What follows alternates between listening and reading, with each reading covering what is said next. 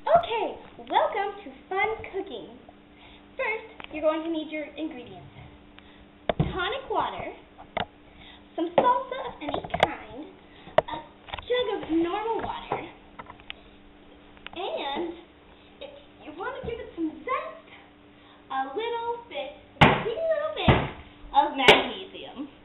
Now, to start it out, make sure in your utensils you have a large skillet, cast iron preferably. Now, we go and also make sure to have a large mixing bowl to mix all of these delicious ingredients together. Now let's get the main ingredient. A fair, good-sized kitten will work just fine. All you have to do is make sure that when you're marinating the kitty, you get it in the bowl with all of the ingredients. Well, we have a pre-made marinade, so we'll just use that. Now, what you want to do next is make sure that the kitty goes into the nice cast iron. You want to pour in our pre-made marinade right in there. Now, take the new cat we have and put it in the pan. Okay, now that you have him fit in there with the pan on, we want to make sure that your oven has been preset. Now, open the oven and make sure it's at the right temperature. I think it works to use an extra kitten. You can get those preferably at any pound. Less than good. Okay, now we have the cover on, so that's the steam that releases to cook the cat thoroughly. Open the oven. Make sure it's at the precise temperature. I suggest using another cat, one that's specifically bought for this reason.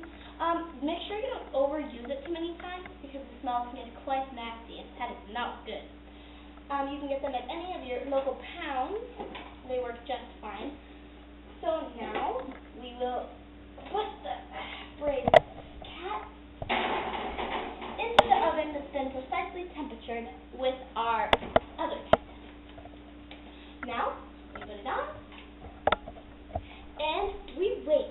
It should take about an hour to an hour and a half.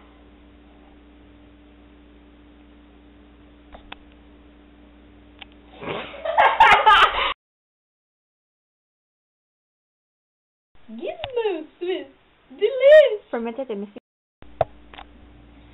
Okay, welcome back to Cooking with Emily and Kat. Okay, here we have our whole spaghetti. Very rich and creamy meal consistent mostly of orange kittens. We just pull out this here cast iron pan that we have topped to make sure the cat doesn't get out during the baking process. We made a marinade with simple ingredients. Now, all we have to do is the last step, taking the cat out. Now remember, the cat will look black and charred. It's natural. It means you did the recipe right. Okay, here we go. Put down the cutting board. This is what the perfect polioli chard should be. Poli sketty is a very easy meal. You can prepare just about any time. Now, we will go to make sure that we get the cat ready to be cut. Just fine. Things feel nice. With fine exposure, we'll do quite nicely. Now, we begin. Ready?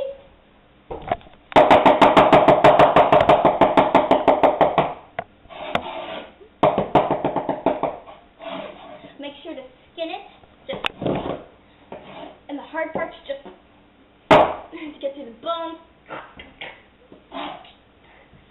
Okay, this will also make sure that if he is not dead yet, he will undoubtedly die.